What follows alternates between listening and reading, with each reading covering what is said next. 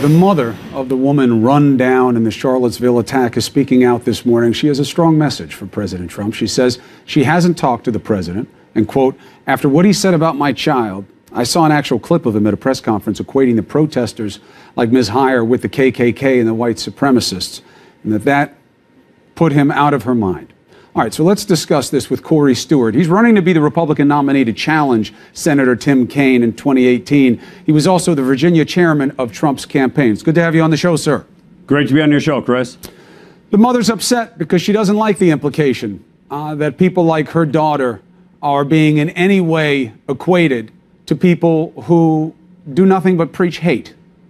Well, obviously, it's a great tragedy what happened. And you know what is even more tragic, though, is CNN tried to exploit this woman's death to try to say that all this violence was caused by the far right, when you know darn well that there was violence by both sides. Antifa, a radical left-wing violent organization, which you and other liberals have refused to condemn. Okay, let's go through it step by step, shall we? We have some fact points and some policy points. The first one.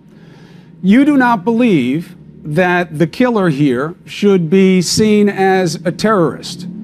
Jeff Sessions does. I believe he's a murderer. That's fine. But why insulate him? You can argue. I don't want to argue at all. I want your observation. A despicable human being is a murderer. But why would you defend him from the identity of being a terrorist? Chris, did you ever hear me defend him? I'm never going to defend a murderer. You defend violent lefties like Antifa. I've never defended them, and I've never heard any Republican defend this son of a gun who murdered this poor woman. Why would you suggest that it is not an act of terror when someone drove a car, just like what we just saw in Barcelona and so many other places, to try to terrorize people and killed someone? Why would you say, no, that's not what it is?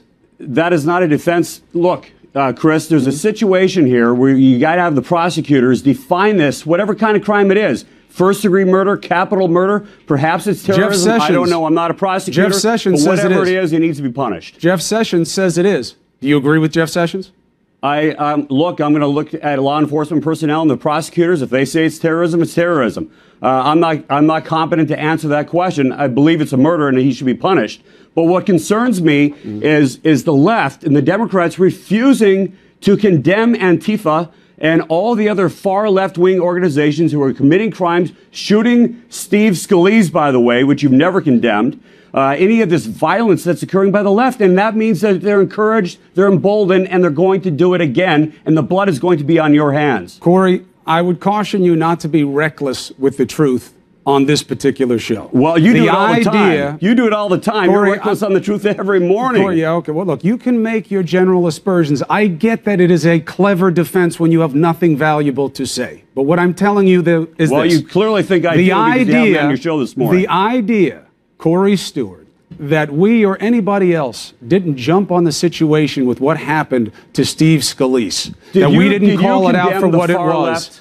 Did you condemn that we didn't call left? out the person who did it and the ideology that may have motivated him is not just factually. Do you want to hear the answer? Or do you want to hear the answer? Do you call that terrorism? Do you want to hear the answer? Yeah. Did you call that terrorism? Did CNN call the shooting of Steve Scalise? Did you, Chris Cuomo, describe that as a terrorist act? If the authorities had said it was, I would not have disagreed with them just to motivate my own agenda. As well, Chris. We agree. No, if the authorities Jeff Sessions said it is. Act, Jeff Sessions said it is. Jeff Sessions said it is. Well, if that is his conclusion, I haven't heard that. If that's his conclusion, you haven't heard I will accept that. That is his conclusion. He called it an act of domestic terror, and he said he's looking at what other charges there can be. So you change your opinion. It was an act of terror, what that man did in Charlottesville. If it's described as an act of terror by the prosecutor, by the Attorney General, yes, then I will accept that. Then but you do. I'm not a prosecutor. I'm a lawyer, but I'm not a prosecutor. Right, but I think, what I think is it's a window into what you want to be true, okay? You don't know any knowledge of the facts on the ground about who started violence. I know a heck of a lot more than you do. I guarantee you that, and I'll prove it right now. We had people on the ground. Did you condemn the violence by the left in Charlottesville? Listen. Everybody condemns violence. The mistake that you're making is that you're saying what brought the people to that rally. Their motivations are equal. And that's what got the president in trouble, and that's what gets an apologist like you in trouble. The KKK did not go there to fight against hate. And some do it the right way, some do it the wrong way. Heather Heyer and many people like her went there to fight against hate. The KKK went there for one reason, to spread hate. They don't care about the statue. It was a ruse, and you know it. Everybody's condemned the KKK, Chris. Everybody in their right mind is when condemned you the KKK. ignore the motivation for attendance, you empower the hate, and that's why they're thanking you.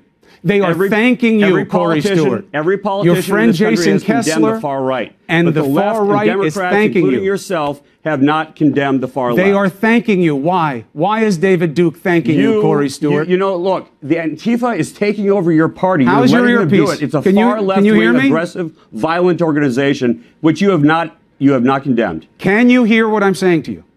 Can you hear? Can you hear what I'm saying to you? You're not responding to what I'm saying because either. Because you only want one side. Because it's baseless. That's CNN. That's the definition of CNN. Here's how simple it is. Well, I've heard you on this before, and frankly, I'm a little shocked by the lack of logic. Is violence wrong? Yes. Are people from Antifa wrong if they are violent? Your microphone. Yes. See, you got to be willing to listen. It's helpful. Are people from Antifa wrong when they are violent? Absolutely. Are people like Heather Heyer? Are people like Heather Heyer wrong for going there to fight hate? No, they're not. They're right. So you try to make an analogous argument. You own the president's supposition. You're trying to exploit this poor woman's death. No. And you're trying to exploit her family and play on everyone's emotions over this horrible murder. Then why is the mother to make your point? Why is the mother not an argument? Why is the mother upset at the president?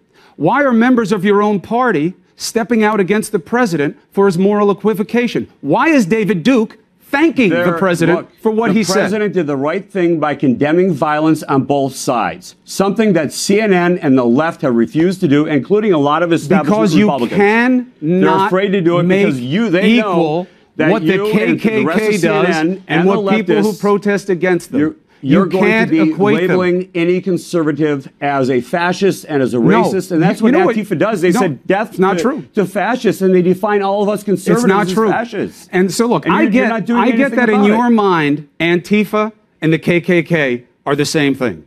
I get it.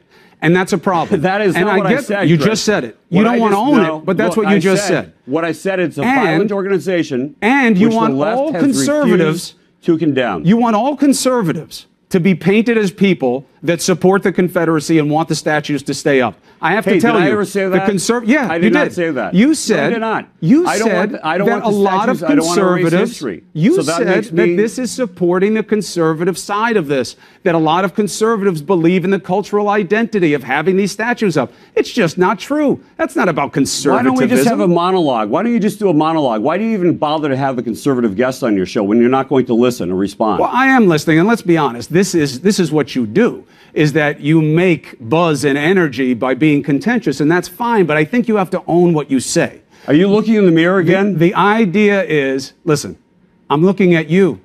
As difficult as it might be in this current situation, I'm looking at you. You're a good-looking man, but you're making ugly points. And what I'm trying to say to you is the idea that good people were down there to protest against taking these statues down, that's what you support, that the president said. It's not true in fact, and it's dangerous as an idea because it's equally untrue and unfair. All right, is this a monologue or can I ask you a question? Absolutely.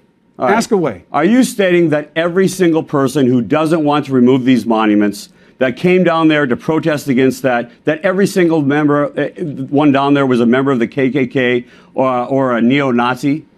I am suggesting that what we know from reports on the ground is that your suggestion that there were a lot of good people there marching alongside the KKK because they just wanted to protest taking down a statue is demonstrably false.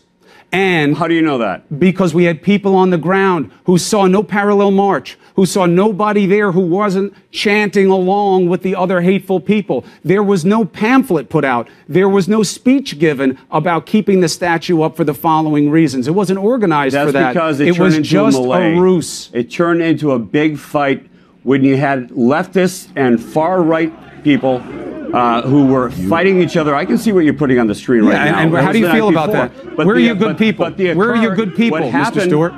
What happened that day is you had a fight between two radical left-wing and right-wing extremists who came there for a fight. And there was violence, and we need to condemn both sides, not just the right. You've got to condemn the left, otherwise, Chris, you're going to get more and more violence committed by the side that was never condemned. Antifa, it's going to happen again. We should stand together and condemn all violence in America. But the motivations of what brought people down to Charlottesville matters. It just does, Corey. When you came down there to spread hate, and you've said, you've said it was wrong to go there. When you don't have an argument, you just drop the term hate, or you drop the term white supremacist. You don't think that the KKK and the neo-Nazis and the white supremacists went there to spread hate? Did you not hear what they were just saying? Chris, of course they were. You just said that I went down there to spread hate. I wasn't talking. Frankly, I wasn't talking about you. If you want to join that rank, that's up to you. I'm saying when those groups, you just made that accusation. I'm saying that when the neo-Nazis and the white supremacists showed up in Charlottesville, it wasn't about the statue. That was just a ruse, and you know that. You've accepted as much. Chris, how many times do we conservatives have to say this? Everybody condemns neo-Nazis and the KKK. Everybody. The question is, when is the left going to condemn the far left terrorist leftists like Antifa? A member, this organization which has Tim Kaine's son in it, and Tim Kaine applauded his son for getting arrested for violent activity in Minneapolis. The left has got a double standard. You won't condemn the violent left. Kaine's son was arrested for protesting. And I'm just saying, Corey, the basic premise of trying to say that anybody is like the KKK is dangerous, because what nobody you do, ever said you that. wind up normalizing their behavior, Chris, and that's why you're getting thanked that. by David Duke. We're going to leave it there, but Poppy, remember, Poppy, we're going to go to you now. But Corey, remember this. You're getting thanked by David Duke. White supremacists are saying they have a friend in the president and people like you because of what you're saying right now. We've always condemned those organizations. But obviously not well enough, because they're thanking you. Appreciate you being on the show to put out the perspective. All right. Thanks a lot, Chris. Poppy. There's a lot to unpack.